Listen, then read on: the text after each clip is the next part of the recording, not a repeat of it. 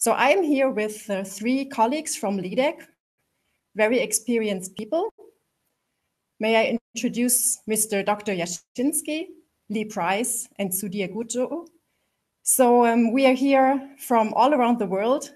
Mr. Jaschinski here with me in Stuttgart, who's our head of global business development. Lee Price in Warwick, UK, our commercial director, and managing director Sudhir Gurtoo in Pune, India.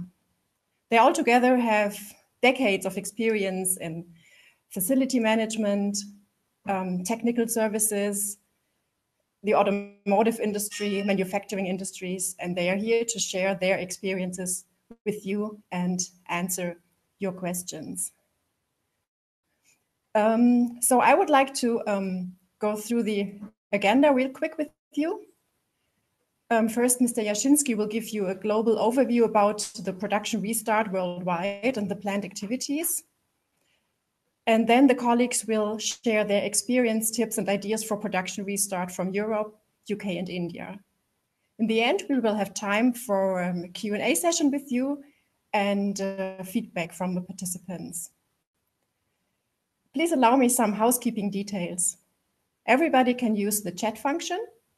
That's on the right bottom of your screen, and you can put in your questions, which will be answered as we can at the end, towards the end of the webinar. If you want to speak up personally, please raise your hand virtually. There is a hand symbol also near to the chat function, and then we will open your microphone and your camera.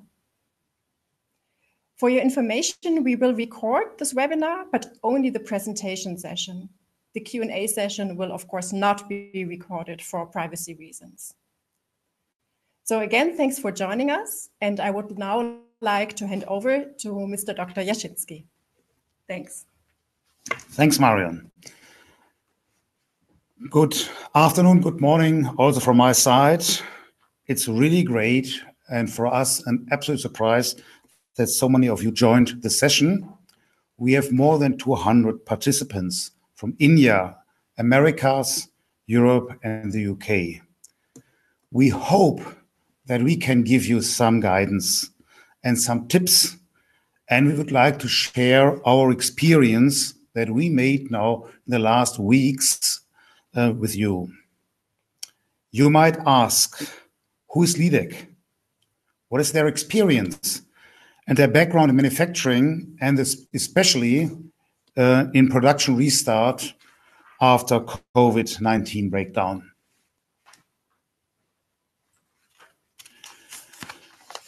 Leadec is a global engineering and industrial service specialist with more than 20,000 own experts. We are day by day servicing more than 300 plants on 4 continents. We, as Leadec, serve 4 different industries. On the one side, you see there on the left, the automotive industry, and that's our core business.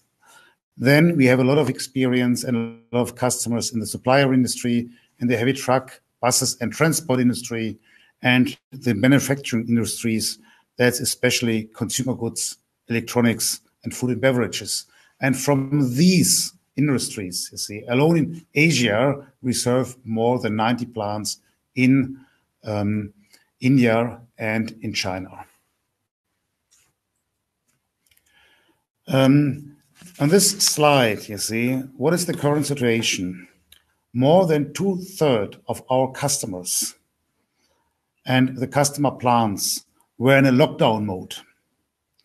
But the development and how quickly they returned is absolutely different by region. On this chart, you can see how many of the plants that we have currently under service were in lockdown in the time period before March 17th and today. Take Europe here as an example. From the 101 plants that we track and about closed or not closed in our COVID-19 tracker, 75 79 finally went into lockdown so far. But this week, and of this week, still 18 of them are in lockdown mode. You also see there, you see the other two areas. What does these charts show? The plants are normally in a lockdown period for 6 to 8 weeks. All lockdowns in a region start very, very soon, mainly within a 2 weeks time frame. Europe here was first. At the time, China was already back, was first, then the US, then UK, Brazil, and then India. But the restart and how long it takes to restart, that differs by region and by customers. In Europe, for example, you can see it's going slowly, step by step by step. It started on Easter, and until today, the plants are returning. America, they stayed all together in a lockdown mode, and then in a very short time period, they bring back, but later. In India now, we can gain a lot of experience already from the other regions where we also supported our customers. What does this mean now? What are the different stages that require different actions? We see this with 3 stages. Stage 1 is the preparation of the restart and also the first couple of weeks. That's to prepare for the return for work. That means to make and give the people a safe environment. After a couple of weeks, normally 2 to 4 weeks, then the plants and the plant management comes up with a different understanding and a different action plan. We put under the umbrella, keep and maintain the momentum and optimize. In the stage 3, this is now the first plants are in this stage. It's new normal for them. What does it mean? Very often production volumes are lower than upfront. See, this means new normal, means also physical distancing will stay. Higher hygienic routines will stay. Costs will become a real big issue, and a right sizing also of the plant staff. And part of this is now also automation of manual work. What to do? What can we recommend? Let's start with stage 1. Stage 1, the plant means to get and the impression for the people that the work is safe, that the working places are safe. The question is, how does a pandemic process framework look like? What in the hygienic focus shall we take? What can we learn in the manufacturing from other industries? And finally, besides all the first 2 things, the machines have to be ready again. Where are the priorities? What are specific tips? I would like to hand over to my colleague in the UK, to Lee. Lee has a lot of experience as a commercial manager. He is in all the discussions with our customers. And also now, Lee, can you share with us a little bit now after the restart, what happened and what can we learn? Thank you, Christoph. Yeah, of course, no problem at all.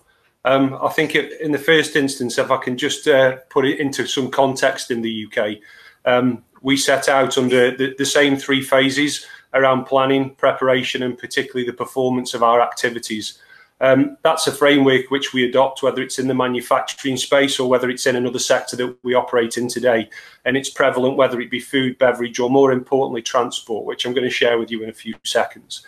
I think for me, if we concentrate on the middle line, it's around communication, particularly the hygiene standards and how that relates to the individuals that will be interacting with the working environment.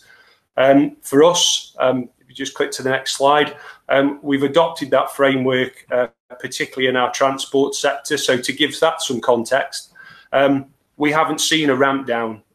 We've continued to service those environments, those environments that have depots for vehicles. outside of the manufacturing industry. So we've had to, we haven't been afforded the opportunity to ramp down and ramp up. We've had to reconfigure our activities pretty much immediately. So we've had to accelerate that process somewhat.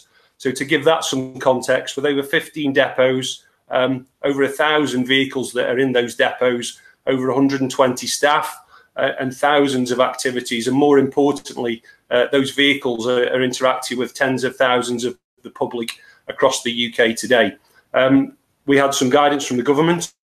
Clearly that was around cleaning frequencies and increasing deep cleans, but more importantly, hygiene hotspots.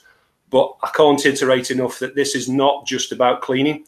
This is about instilling confidence. And that's something that will be a constant and consistent challenge throughout ramp up, through into normal operations and the new norm that we see it today, whether it be in manufacturing or our transport sectors. So how have we reconfigured that? So right at the front end is our working priorities.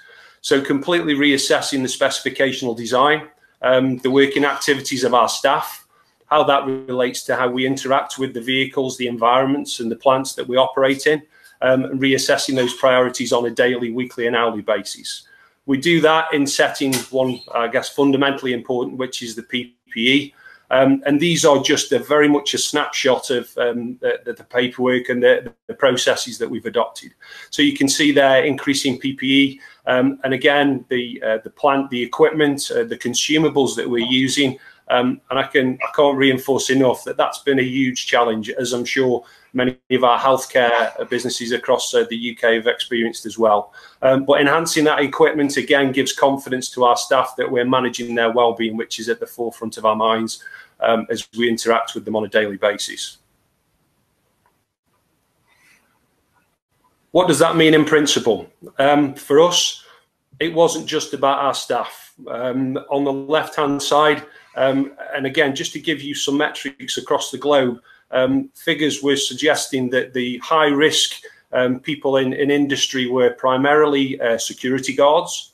Secondary to that were taxi drivers, and third was our bus drivers. So the rate of infection and the spread of the virus was very much focused on the bus drivers that we had within the transport sector. You can see by the graphics in our process documentation that we had a high focus on touch point cleans around the drivers. And just as I guess a tip, we also provided post cleans on each of the driver cabins, a small indelible seal that showed and demonstrated to the driver that the environment had been clean. So if he approached the vehicle and that seal had been broken, it gave him a very clear indication that the cab needed disinfecting and cleaning before he entered. So again, that visual representation giving their staff, our customers' staff, confidence that the work area was safe to occupy. We couldn't ignore the public. If you just skip back, sorry, just for 1 second. The public interaction and providing clear confidence that actually the buses that were in operation were clearly and evidently cleaned. We were also looking to provide mobile cleaners, which were actually on the routes of the vehicles, and that's something that we're in constant discussions with as well. That gives you, like I say, a very small snapshot of some of the hints and tips that we got from our transport sector. And these just really contextualize some of that feedback, which for us is about live communications. And as much as you try and implement a very lean and efficient process, please don't underestimate that tasks will take longer with the increased PPE and the working environments that we find our people, our staff and our customers in. Communication is absolutely key. And our leadership teams are on site, again, providing that confidence to our staff that the working environment is safe to use. Cost control and the management of value and leveraging that value will consistently and constantly be a challenge for us, and being realistic about the timeframes in which you can deploy these activities. And for us, it's about simplifying processes and not making things too complicated to allow a rapid response and execution across the portfolio. Thank you. Many thanks, Lee, for sharing these ideas and also the insights from the UK. I think that also there for all of us, there were some really good tips from the UK. And for me, a first takeaway, many customers and many plants managers ask and want what are fresh ideas from abroad. Everybody knows a little bit what his peers are doing, what is done in their own company. But here in this case, for us, the transportation industry that has not locked down everything, but had to work under these conditions. And also food producers are excellent benchmarks for manufacturing plants now, for planning the restart after lockdown and for the people. Now I would like also to ask Sudhir about some insights from India. Sudhir was a plant manager for many, many years in India for many automotive manufacturers before joining Leadec. Now, from two different perspectives. Sudhir, do you have some specific tips that you can share with us how to organize the restart? Thank you, Christoph and Lee. For sure, I have actually pulled out 2 or 3 slides to share with you. And as you rightly pointed out, the India curve is the lagging curve. Most of my colleagues and those MSME plants who are trying to open up today struggle because the demand is still not there and capacity utilization stays a big concern.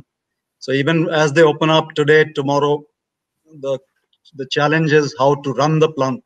So I have picked up some slides. The first one, I guess, has to be COVID. So for the MSME, especially the small plants, which are many out here in India, the suppliers, the component guys, they need to first form an emergency team to tackle COVID issues. This could be a cross-functional team and maybe one of the directors on board. A quick reacting team which goes through the COVID issues at the plant level and is the link between management and the shop floor teams. This team also is in touch with the external agencies, the hospitals, the police, the rules which change from the government. And believe me, in India, the rules change every day. So it's a nightmare. And we're still in lockdown on top. It's the longest lockdown, I guess, amongst all countries, I'm told, India's. So it's a big challenge. And this team also has to then contend with the suppliers and the contractors, all the peripheral staff, and be a central point for communication. So it's very important, even if the plant is small, guys, please form this response team and activate it. The next thought was in any plant, typically there are 4 areas which kind of interact with each other. And these are the 4 here. The first is within the plant. So you have to look at your teams before you restart the plant, whether your maintenance team is ready to look at the health of the equipment, whether production planning team is ready to support the new plans. They'll surely be nowhere close to what the management desires. Might be 1/10 or 1/20th of the capacity, I guess. So you have to change your plans, your functional needs in the first box here. The second box is critical, which we talked in terms of customer demand. So I was talking to a head of a large OEM automotive, and he says, well, to show the government, I have started my plant, but there's no car sales. So I can build 6,000 cars a day amongst my plants, but then where do I sell them? So customer is king. So you have to first link whether you want to pump it into the yards or into the dealerships. So what's your proposal on the product you produce? Third box here is about the contractors, which is where I think Lee mentioned some people, sanitization contractors, maintenance contractors, yeah, even production people who are on contract, the supply chain contractors, and plus the peripheral, the canteen and the guard kind housekeeping services. These you have to touch base, maybe downsize them as per the need of the plant, maybe upsize them if you have enough sanitization need somewhere. So that's another concern and area to check before you jump in and start your plant. And the last one is, of course, the suppliers to you, where we talk of raw materials, the components, all the material which comes into your plant and typically handled by purchase guys. So that also you have to link it to the supply chain, the customer chain, and the plant production capacities. Having shown you this chart, I guess I'll touch base something on the health check for the equipment, which is my favorite subject. and we love to do that as well. And as Christoph mentioned, we have about at least 40 odd plants in India where we do these kind of services. So this is where we advise health check by the maintenance team of the OEM. So if you have this auto plant or a paint plant or pharma plant, you always have a maintenance team. It's either OEM or on contract or a combination. So that's where you have to check the equipment before you just go switch on the stuff. And to share a live example from a friend of mine here in an MSME plant, he says when he went to the line and they're trying to start a machine, it won't start. They discovered over the last 8 weeks of shutdown, the rodents. The back of the plant is a rice field or something. Rodents from there had entered the plant. The cables are all gone, kind of chewed. So they have to change all the cables. Luckily, when they switched on, it didn't go into safety mode or issues. But that's one area you need to check. Only for each large equipment or critical equipment, there are spots, there are checklists available. For example, here's a slide from the AHU system. Most plants have this. So if you are not using the AHU fans, the shaft tends to buckle. And you know, buckling means vibration, and then it can even cause into a spin and disaster for the fan. So you need to check for this kind of stuff. You need to look for, again, the AHU, the filters, they pick up a lot of dust over the 2 months shutdown. And these will sag and fold up, and you'll have all dust coming in. So you need to clean these. So for each equipment, there's a checklist. The point here is you need to tell your maintenance team to thoroughly check equipment before something hits you worse than what COVID has done so far. It could be a safety issue at the plant. And with that, I guess I can share more, but in the interest of time, Christoph, I'll hand it back to you. Hey, Sudhir, many, many thanks also for these excellent tips, you see. And I think for all of us, a second takeaway is, besides the people, also the machinery is important and needs health check. Yeah. And therefore, don't forget to take care about the health of your machinery and equipment to avoid stoppages during the restart and the relaunch. Now, see, when we move ahead to the next stage, that's then the plant is running 2 weeks, 3 weeks, 4 weeks. And then more and more, it's becoming normal practice. Now, some other topics pop up. One thing is, example, how can the plant organization be stabilized under the new work environment? And outside the plant, many shops, restaurants, bar, hotels, they have reopened. The sense of urgency for keeping the distance and the very high hygienic standards is deteriorating. People want to return to old habits. But the plant management and the decision makers, they know if there will come COVID cases into the plant, the authorities will close the plants immediately. Therefore, the question is, how can the discipline be maintained and secured on this high level from the starting point? There are also a lot of good ideas. I would like to put your attention to 2 of them, where we make good results. The first is participation. Make your employees to become participants and engaged instead of a not my issue syndrome. An excellent and very practical example that we see now and that we experience here are keep your workplace clean kits. You see this, the design on the left side, how we do this. These kits are placed later on in meeting rooms, in offices, and other public places, and shall be used by the employees by themselves and remind them that this is, you can see on the right side, a practical example that we developed for an automotive manufacturer here in Stuttgart, that this is the way how we have done this.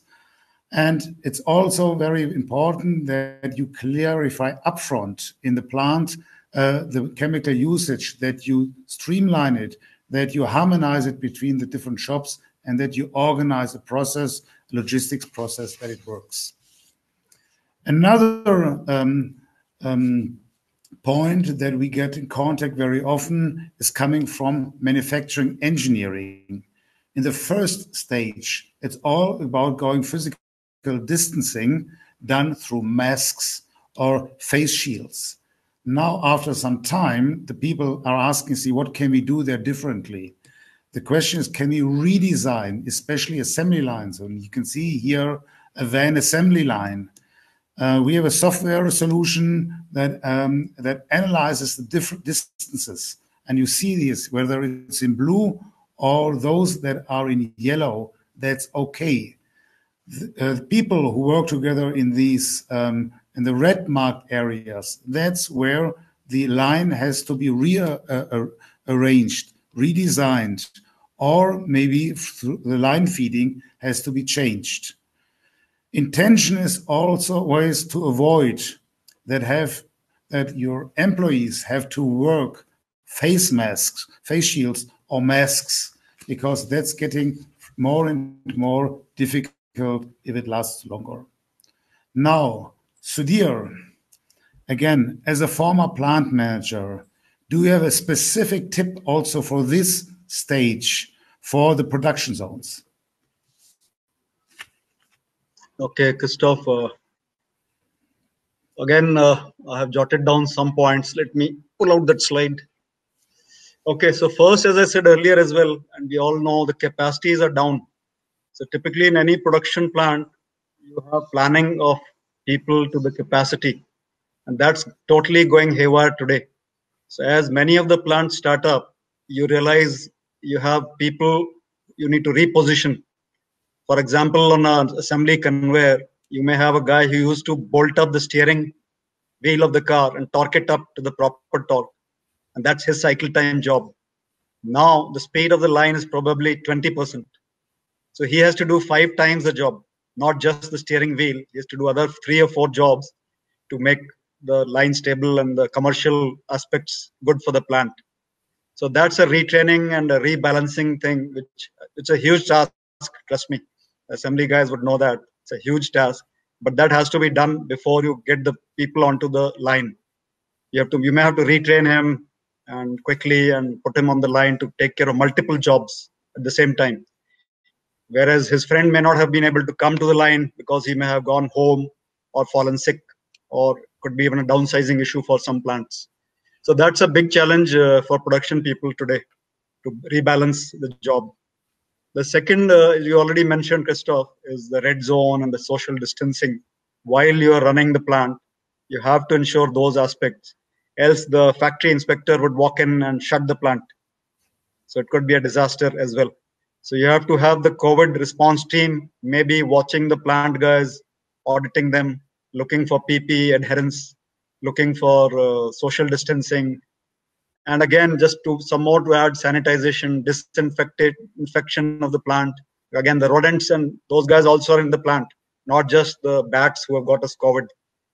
Don't let the rodents take over and get us rodent or rodento or some other new disease. So that has to be taken care of. The pest control, the uniforms, that I advise to many that you should not allow usage of same uniform every day, even though it's a pain for the operator. Ask him to wash every day and use a different dress. Shoes cover, if you can deploy for your people, it helps. Avoid centralized air conditioning. You know how the airflow the virus can move. Avoid air conditioning where you can, and have a medical room, a quarantine zone, because again, another plant nearby in Pune tried to start 3 days back, but they found a guy with fever, COVID, and then the government came and shut the plant.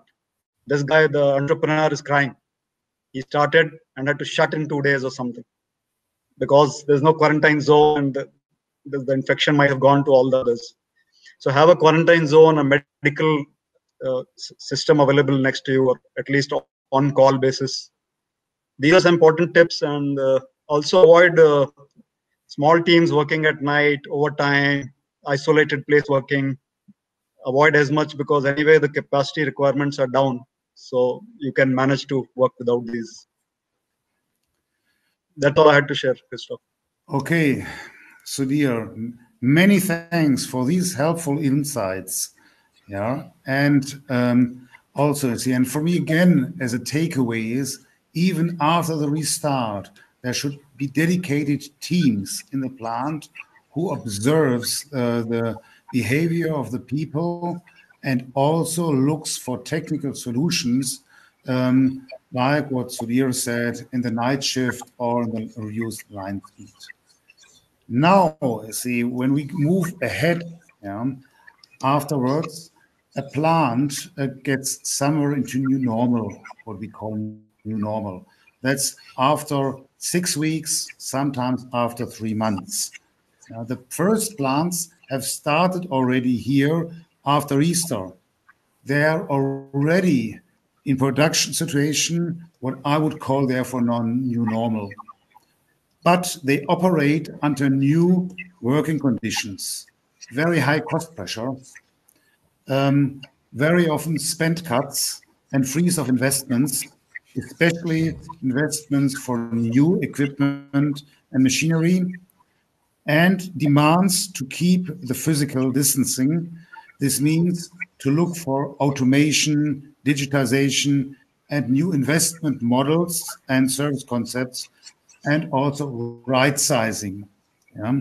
Now, Lee, in England, the plants are already back. What are good ideas that you are currently discussing with your customers in the plants? What are the hottest topics? Thank you, Christoph. Yeah, I think if I can share with you, and first and foremost, before I go into any detail, the digitization of our services, our people, and our infrastructure is very much part and parcel of the Leadec OS platforms that we operate across the globe. So the slide that you can see there is not something that's just been defined or created for the response to COVID. It's something that's part and parcel of our service proposition. I think I noticed one question that popped up from somebody around what are we doing around the food environment, and I give you an indication. The top left-hand corner, the intervention of HMI, particularly on food environments, the restriction of actually allowing people onto site. So where in any environment where we're not allowed to go onto the platform, onto production, the intervention of HMI is going to be a very useful tool in the future. I think it also will allow us to, for argument's sake, where we're having to bring people in from outside of the UK, where quarantine issues may be a challenge. I think where we can place the HMI on site and give remote engineering advice and support, I think will be a very useful opportunity for us in any of the manufacturing environments that we operate. Digital recording of facilities on the right-hand side, I can tell you now that two particular customers, we are looking at a remote working to provide auditing and compliance activities where we don't appear on site, and they utilize our platform to do remote auditing. So again, that's something that's very much prevalent in the discussions that we're having. We've got our drone service, and I'll be honest, that would primarily have been associated with roof inspections across the industry, where obviously health and safety restrictions allow us. We can provide that service inside a plant, so we can actually see above plant equipment and infrastructure to do those inspections without the need for us to go into the plant. I'll come back to robots in a few seconds, but for us, the intervention of robots and providing services within the facilities management industry, I think isn't widely used enough, and I think it's something we'll also see being more prevalent in the services in the future. Condition-based monitoring and prescriptive IoT platforms have been part and parcel of industry for some time. I think for me, the pandemic will be a kickstart that the UK particularly is needed to provide more digitally focused solutions and services as part of their service offering.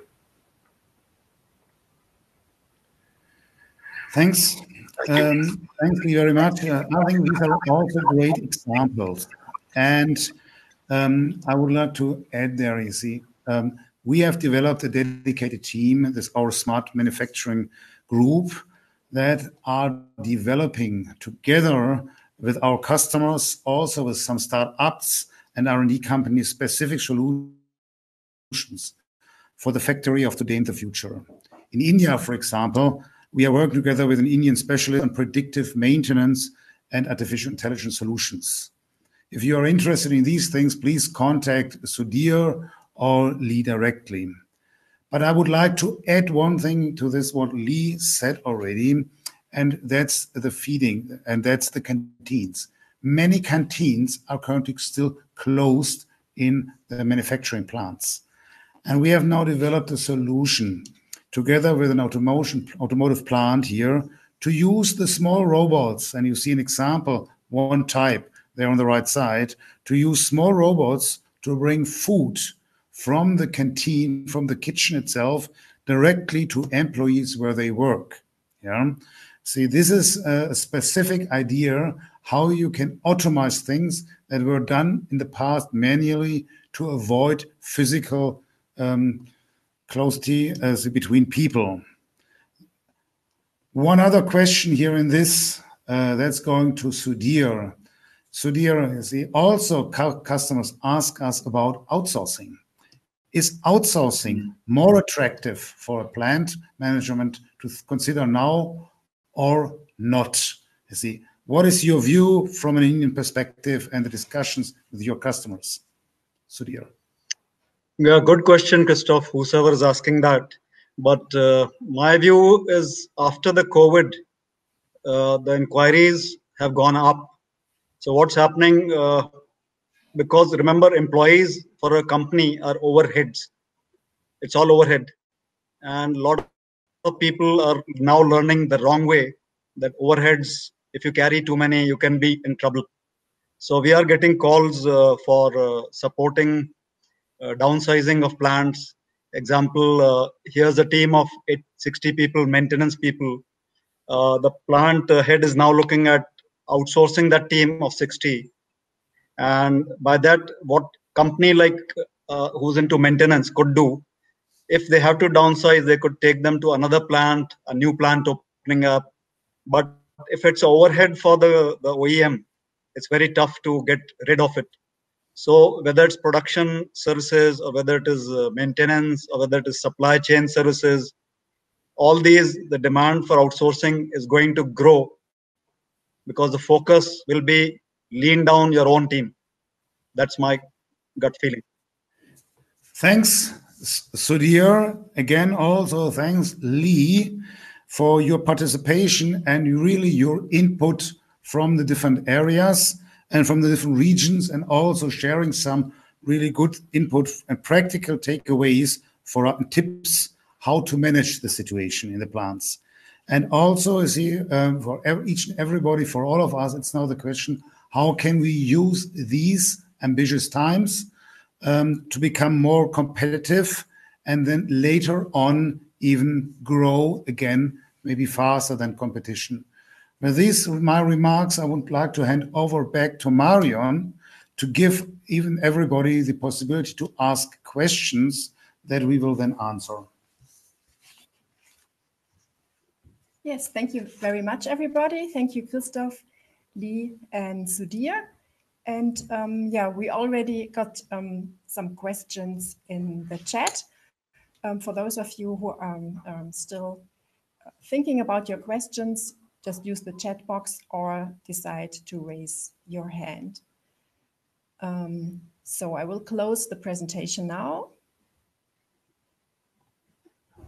And I will start with the first question. And I will give that question to Sudhir. The question is from Arun Gospalwatni, and it goes, what are some of the measures that you have taken in food manufacturing areas? So Sudhir, from your vast experience, what can you say about measures in food manufacturing?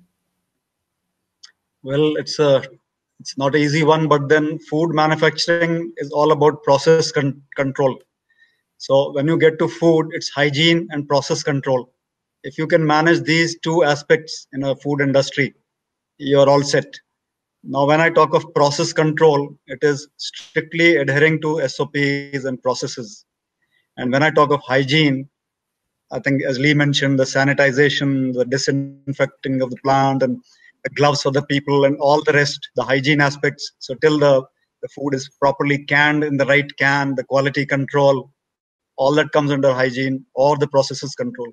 So if you can manage these two, I guess that's the need of the hour, because if you mess up even on one of these, your whole food chain could crash.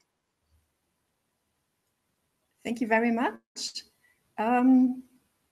Before I come to the next question, I ask my producers whether they can prepare to give to voice to one of the participants who has a question for Mr. Sudhir. Maybe we can take that. You can take that later. And in the meantime, while we prepare for opening the mic, I will have another question for Lee Price, please. And it's from Shiripati Chawali. So excuse my poor Indian pronunciation. And asking, being a production person, how to build confidence in teams when manpower number is less? How to build confidence in these times? It's a very good question. I think for me, it's about communication very, very simply. Demonstrating, and you saw some of the graphics that we have in our processes. I think giving people the confidence that the working environment is suitably managed against the set criteria. That communication can't just be single pointed, it needs to be a constant process. I'd also suggest that you need to be sensitive to people's thoughts and their well-being, simply because the environment can change, and I think you need to be objective about changing the processes and procedures to suit different parts of the manufacturing process. And once that's been applied, I think for me it's also about leadership representation and making sure that the management teams, daily bulletins, daily interaction, to just reinforce and really test and make sure that the hearts and minds of the individuals are in the right place, so we can retain the people in the work environment. Thank you very much, Lee. And now go to the next question. So I have to scroll down to the chat and I look down here. And this question goes, how do supply chain area restart services work? As there's a lot of inventory lying, like sanitization. I think this was the question who should also go to Sudhir Gurtoo. So Sudhir, please, would you answer, how do supply chain area restart services work, as there is a lot of inventory lying?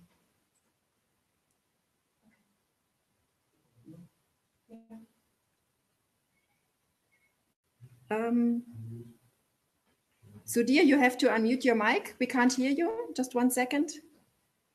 Thanks for muting before, but now we need you. Thank you. So I'll restart. Marian, good question. But I guess the supply chain guy, the guy who's asking is a supply chain expert. But actually, the problem is not supply chain. If you see the root cause, it's all about the demand. That's missing. So the whole chain is clogged. So the supply chain also has to be, unshackled. That can only happen once the demand starts. So take the car industry, the easiest example. When the cars start selling, today the dealers have enough inventory. The OEM yards are full, right? So until that comes out of the yards, out of the dealership to the consumer, the whole chain is clogged. So it's a very tough one, and I guess unfortunately there is no magic wand, but it will take a few months before things go normal, I guess.